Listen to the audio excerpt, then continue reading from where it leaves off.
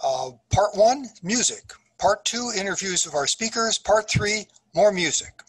So part 1, music, 4 songs. The first song is from the 2019 American General Convention, and a group of sisters, Canadian mostly and an American, will sing for us "In the Dawning." Secondly, a song from the German Bible Students Hymn Book, Zion Lieder, sung by Sister Violetta Shegedevich. The title is "In the Morning It Will Be Light." She sings it in German, and there'll be a translation on the screen. Number 3, from Canada, a quartet from Vancouver, Sarah Kopak, Ashley Coletta, Nathan Coletta, and Marta Litwin. 1,000 Years. Now, that's the title. That they're not going to song. It's not that long. No, don't run away. The song is only about 2.5 minutes. Number 4 will be a song sung in one of the major languages of the country of India. In the south of India is the state of Kerala, and this will be sung in their regional language, and that is Malayalam. A group of our brethren who now live in Bellevue, which is right across the lake, right across Lake Washington from Seattle. They come from Kerala originally, and they will sing in their native language. You'll recognize the song. So let's enjoy the first songs of praise, and this is not to be passive. If you want to join in, just do so. And I'm going to guess that most of you are not out in public at the moment, so there's no chance you'd be arrested if you start singing out. So you can sing from the heart, and join us.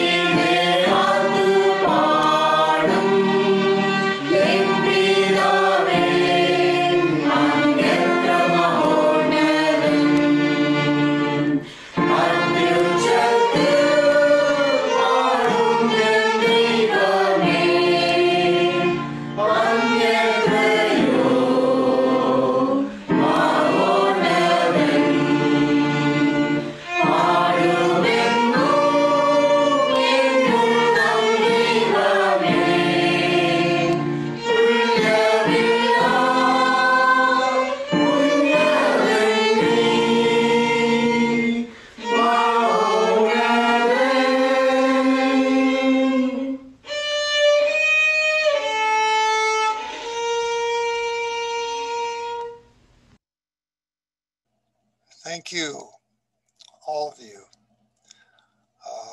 I enjoyed it. I hope you all did too.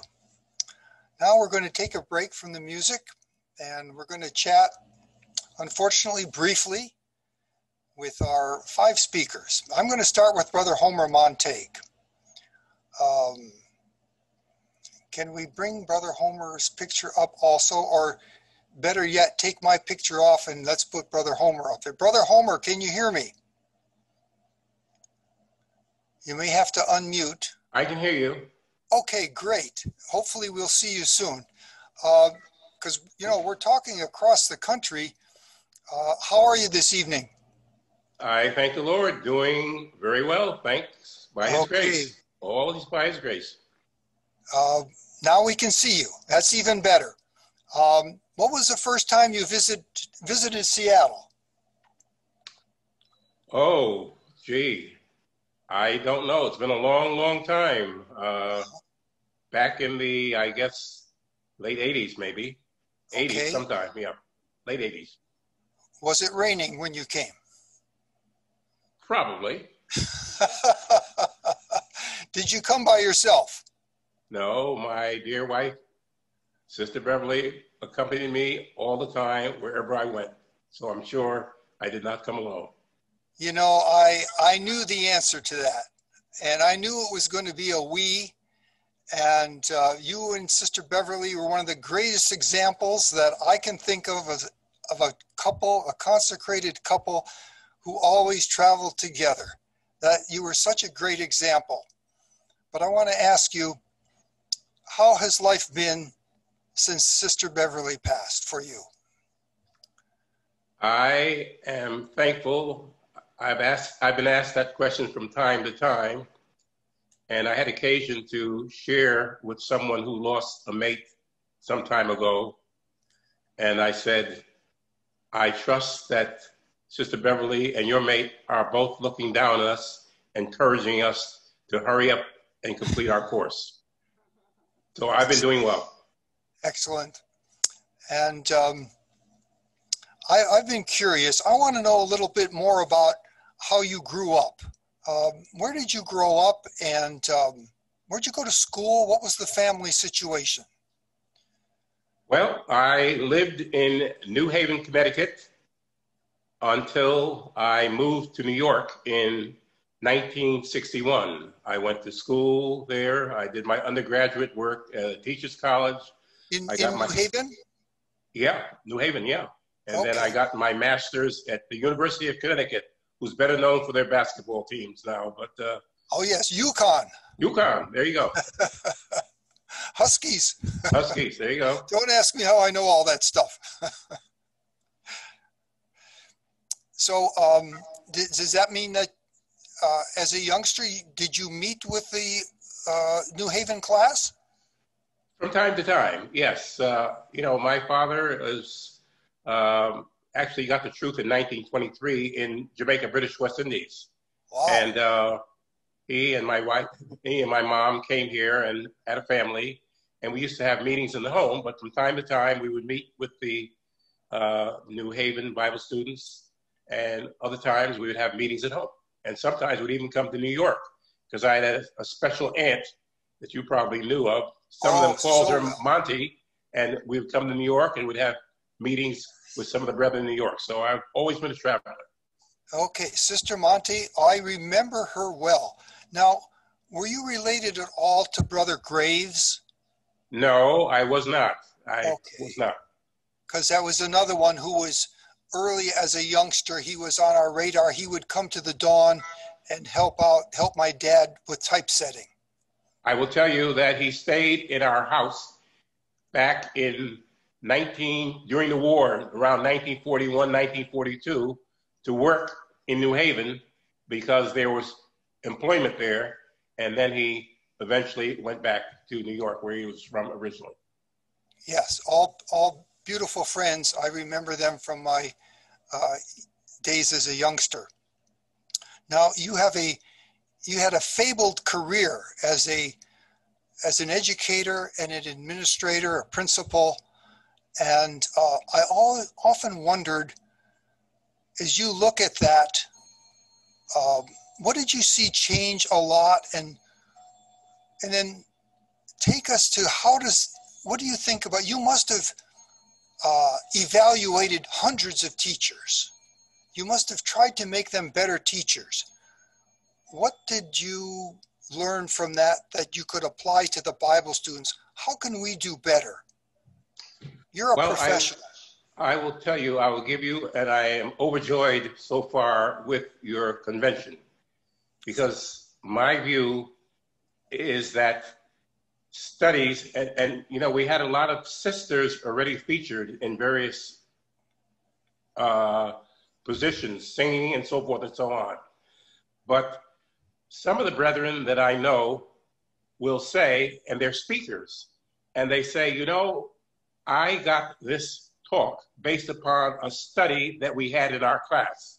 And because I believe that every joint supply it, rarely do I give discourses outside of when I travel. We have all studies. We have many studies throughout the week. And believe it or not, most of them are sisters, and it's highly interactive. So if you have interaction, every joint supply it. Very sweet thought. And I regret that, well, no, I don't regret. I regret that this moment has ended, but we've got 3 days ahead of us. That's the good part. So I got a couple more questions, and I will catch up with you. Okay. I'm going to move next to down south to Orlando. Brother Mike Balco, are you there? Yes, I am, Brother Tim. I'm here. Orlando, are you under any weather alerts at the moment? Are you expecting a typhoon or anything like that? No, we are not. We've had a volatile season so far. I think they're up to what? 10? Earliest they've ever gotten that far in the naming, but we've missed the last one. Of course, it went over and the folks there in Louisiana got hit hard. We know what it's like. Several years ago, Charlie, I didn't have power for 16 days, and 3 more hurricanes came. A total about 25 days without power. But so last year or so, we had one that wasn't as bad. We lost power for a few days. You know, so far so good. You live in such a beautiful area with very ideal weather almost all the time. So we like to razz you, about the bad days. It's like the rain in Seattle. I understand. So how did you end up in Florida? You grew up in Pennsylvania. Well, I'll tell you, after graduating college, I moved to the Pocono Mountains in northeastern Pennsylvania, and I attended the Allentown Ecclesia. And often we went into the dawn for dawn day and so forth. And it was a little too far to go for a daily meeting on Sunday, so we went to Allentown, which is still about 45 minutes to an hour drive. In the winter, a little bit further, because I was actually in the mountains. But I went there because, I went to that area. And after the blizzard of 78 or 9, we had 7 feet of snow at my house in the Poconos. I didn't work for 3 weeks. That's when the Delaware River and everything froze, no heating oil. And I said, go south, young man. So my wife, Vicki, had never seen snow. And so we were there until 1980. So we got married in 74. 1980, we decided, we did almost 1 more year.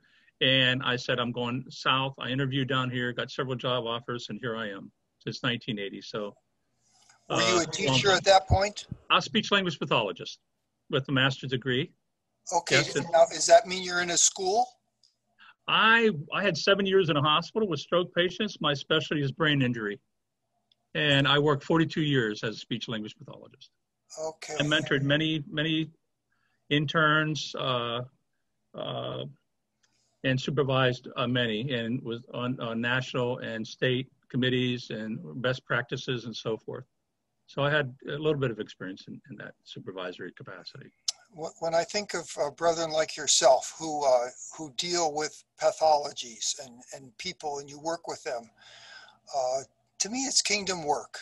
It's just beautiful. I'm sure you thought many times that's what the kingdom was going to be all about. I think so. You know, what got me in the field, I had a neighbor who was a mechanic. All he wanted to do was fix cars his whole life. He got drafted, went to Vietnam. He came back, couldn't walk, couldn't talk, was in, just in a wheelchair, had everything done from him. And I said, I want to get in a field where I can help make a difference. I know the kingdom will bring the blessings of all those, but just to, just to do something to help out. So, when you hear a child say their first words, or a stroke patient recognize their family and be able to start to function back in their society, it was a rewarding, it was a blessing. I received many blessings. Hopefully I imparted some help to those I came in contact with. I'm sure of that. You retired now? Yes, 2015, I retired. Okay. And how is Sister Vicky rehabbing with her hip?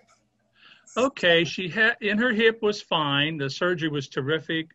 She had a hematoma in her right thigh, so she's getting some physical therapy for that, and it's improving. No, it's coming along very well. She's going 3 days a week. And how's she was her doing mom? Virtual. Okay, we see her as much as we can. She's about 2 miles from here. Jeanette is. She said to bring her love. She's coming along. Yeah, she's coming along well, Brother Tim. Okay, Michael, we're glad to have you part of our convention. I'm going to stay in Orlando and move over to Brother Jerry Wessel. All right. Thank you, brother. Lord bless. Brother Jerry. Yes, Brother Tim. Good to be with you. I'm so thankful you didn't pick me first, because I was so moved by those pictures, the scene of remembering those one. Yes, I had the same response. I wasn't sure how I was going to start off the program, but thank you. I appreciated the reprieve, and then I really liked how the brethren introduced themselves with the scriptures, and I wanted to share something with you. Okay. Can you hear me okay? I see I'm getting my internet connection's having issues apparently. But you had a scripture that you brought up that I know was interesting, that my wife found that same scripture. Let's see if I can. But anyway, it's the same one you picked, and we put it on our cards. We created a little card that we pass out to people we witness to, or brethren that we see. But that message was so comforting. Even my wife, she loved that. She finishes furniture, and she does different things with plaques, and she came and she prepared something, and it had the Jeremiah 29:11-13. And I was wow. I said, that's a pretty amazing verses about that comfort that the Lord, and what a message of hope that could be for anyone who doesn't have that. So I kind of smiled when you shared that, you and Sister Dawn. So thank you. Okay. Well, I received that on a good get well card after my heart attack, and from a class, and it meant so much to me when Jehovah there says, "I have plans for you." Yeah. I mean, that's so wonderful. Yeah. So, Brother Jerry, have you been to Seattle? The brethren requested we serve a few years ago, and Sister Josephine was my mother, was going through some different experiences, and we had to decline. And so we were so much looking forward to it this year. And that's why I said before the meeting, I was talking to Sister Lori Flynn. I said, "Oh, almost, but at least we're kind of here."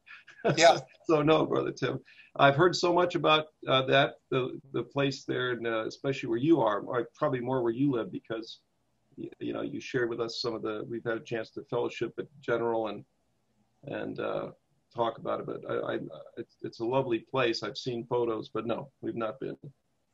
So it means that the friends up here haven't been exposed to you as much as some of us who have gotten to Florida and stuff. So give me a short history, your parents, your grandparents. My parents are Leonard and Josephine Wessel, and my father was in Chicago, Ecclesia. Matthew and Maria Wesolowski were his parents, and Josephine Malia was Maria Malia, and Sebastian Malia, and they were in the truth.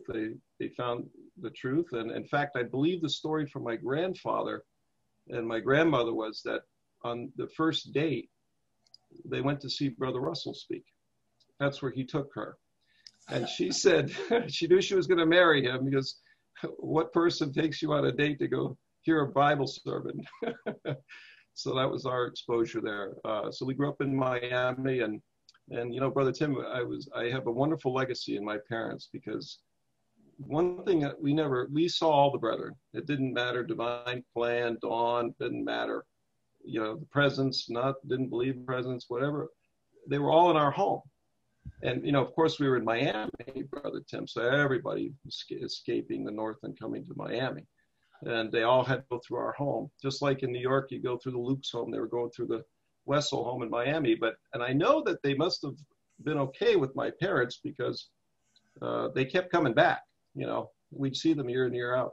But I had no idea about any of these different ideas of the brethren until I moved up to upstate New York and was now visiting, you know, living in the Northeast and attending the different ecclesias. And I had no idea. So what a wonderful legacy. If you love the Lord and you were in the truth, you're welcome in our home. So that was my legacy that was left for me.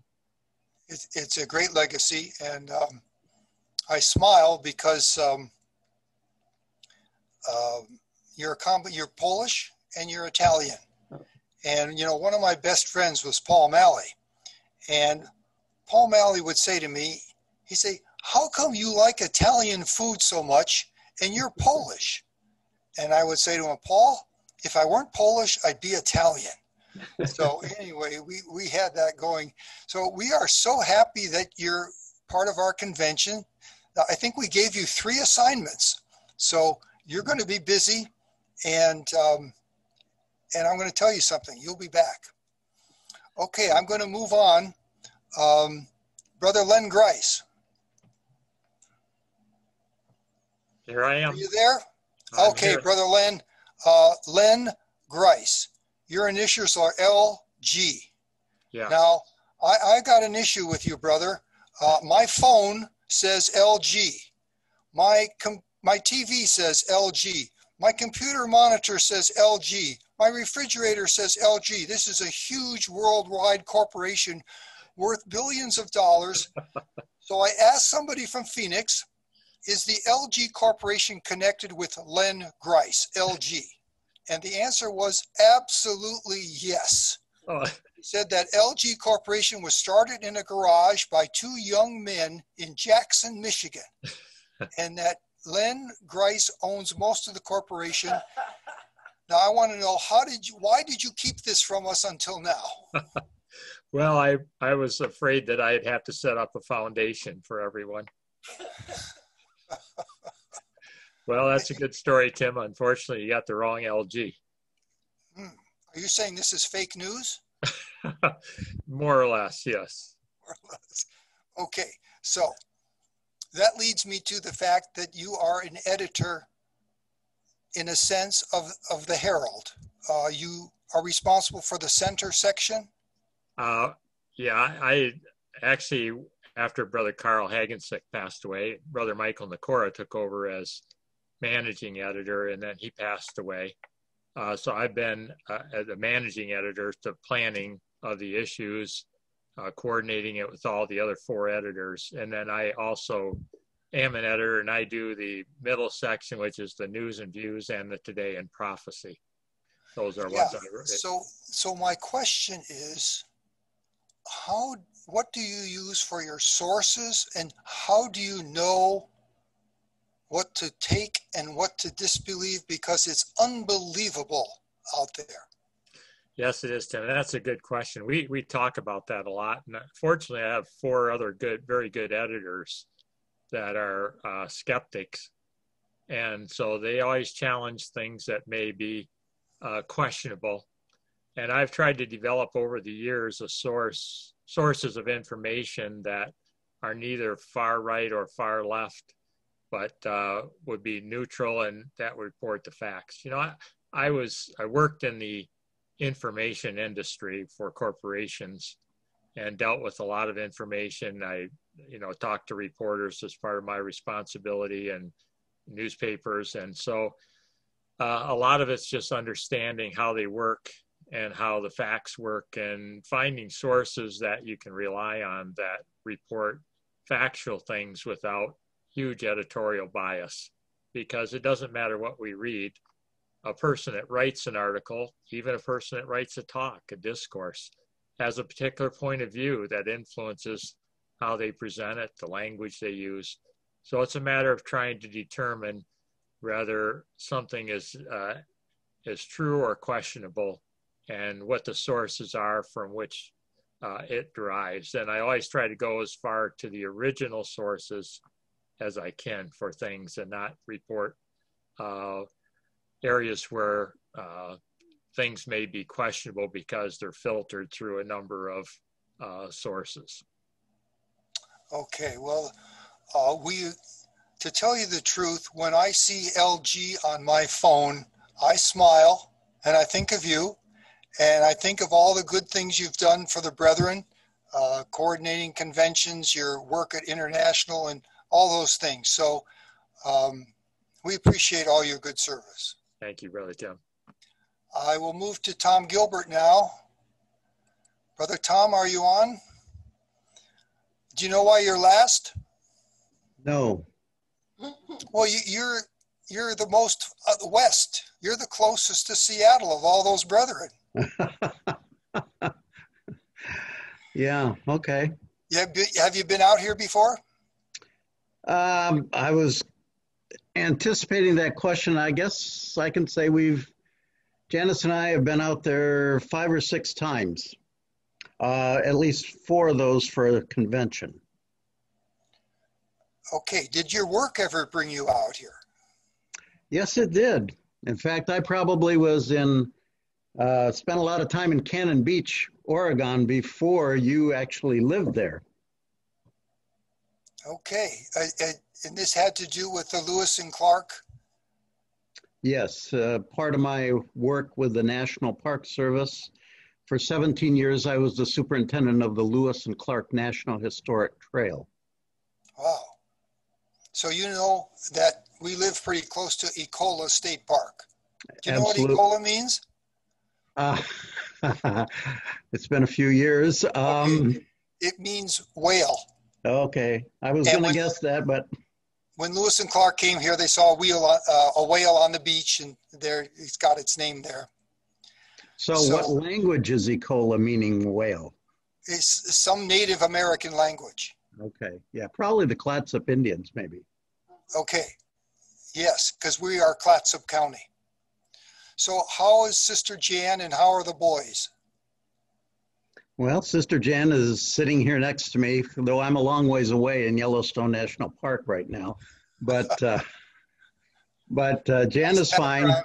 Yeah, she's feeling a great deal of relief because she recently finished and submitted the manuscript for a book she's been working on for many years. Okay. Can you give us a hint on the title? Tell me the title. I'm drawing a blank. Give me a chance. It's a book about information for people who have disabilities or people who have family members with disabilities, and provides all kinds of advice and advocacy for navigating the way through life and what to expect. Okay, sounds like it's going to be a bestseller. Well, she's not necessarily trying to make a fortune off of it, but to help others by writing the book. Good. So, you bring up books, and it was actually something that I wanted to ask you about.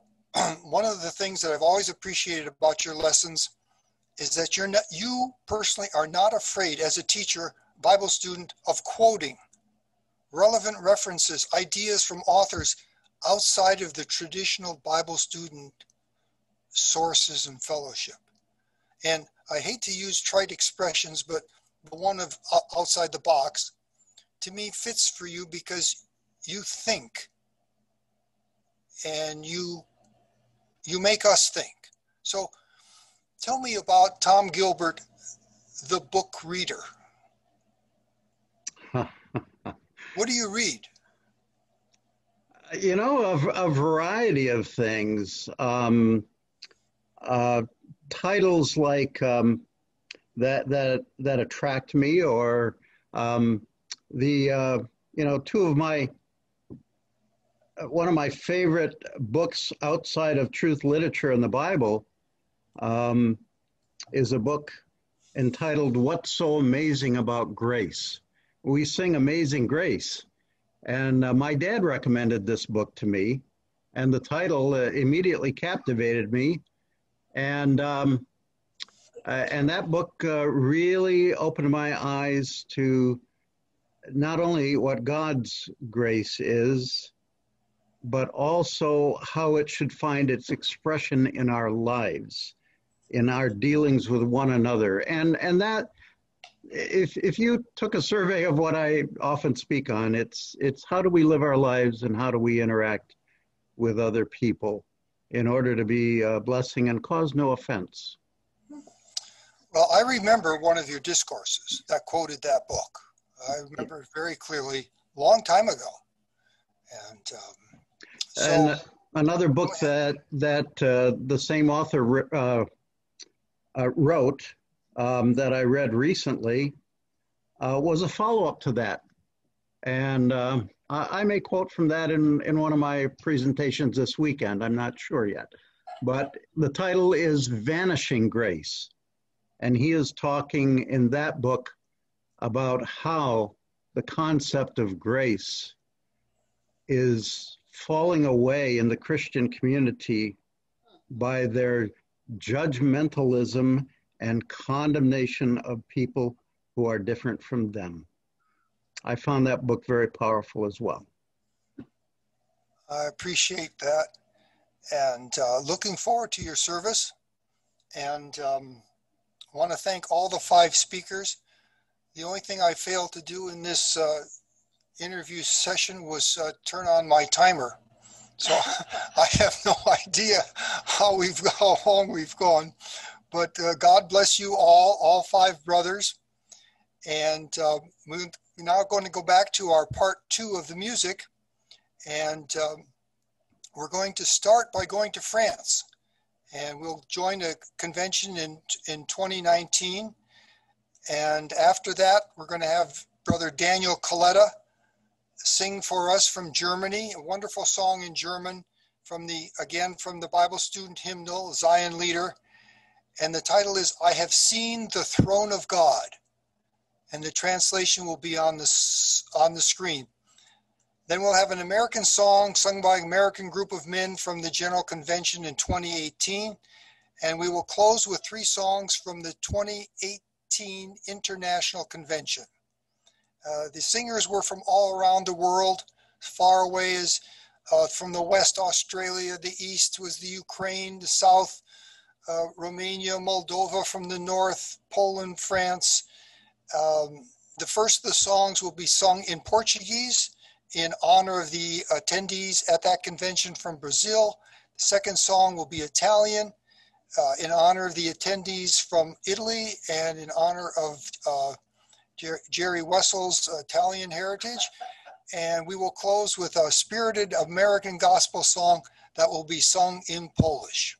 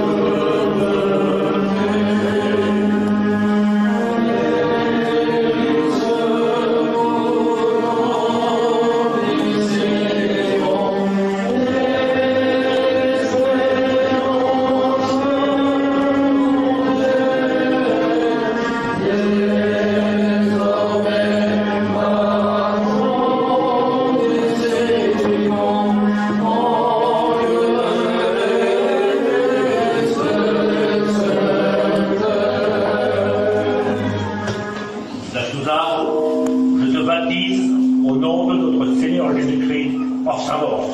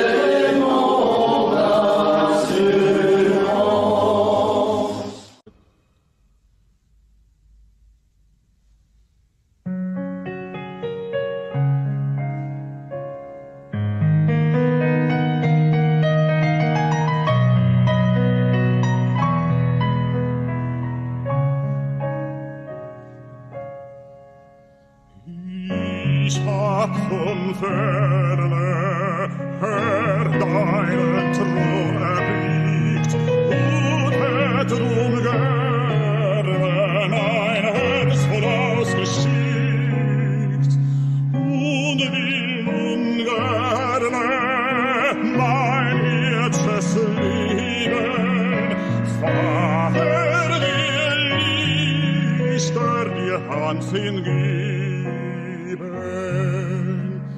Das war so lieblich, was ich im Geist gesehen. Du bist so freundlich, drum ist dein Licht so schön. Könnt ich's auf diesen lichthellen Thronen, doch mit dir einst es auf mich wohnen. Bin jetzt zufrieden, dass ich die Stadt gesehen und ordnieren will ich ihr näher hin und ihre hellen und goldenen Gassen lebenslang nicht aus den Augen lassen.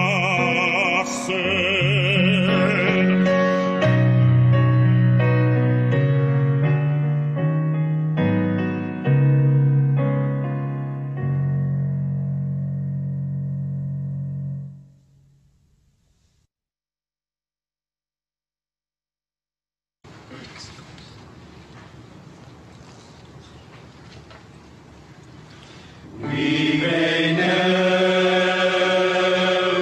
have to suffer. We may never have to die. Like the Savior did on Calvary. On the cross he bled and died. We will never have to travel on the road to Calvary. There's no cross for us to die on. It's been done for you and me. All the things that we may suffer, all the tears that we may cry,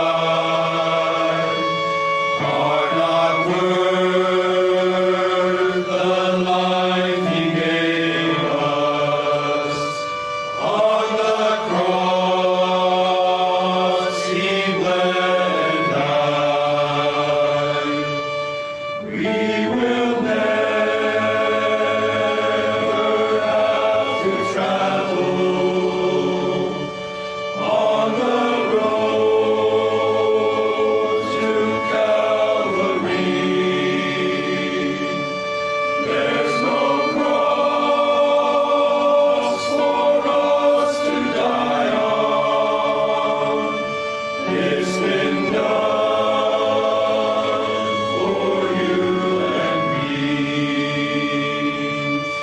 We will never